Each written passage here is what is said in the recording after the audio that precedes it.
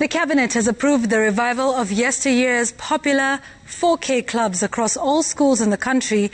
In a dispatch to newsrooms, the Cabinet said this will interest more children in agriculture and usher in technology-savvy agriculture players. 4K Club, if you remember, engaged in sustainable agriculture through hands-on activities in the school's demonstration gardens. The 4K, meaning kuungana, kufanya, kusaidia Kenya, loosely translated as coming together to act in order to help Kenya.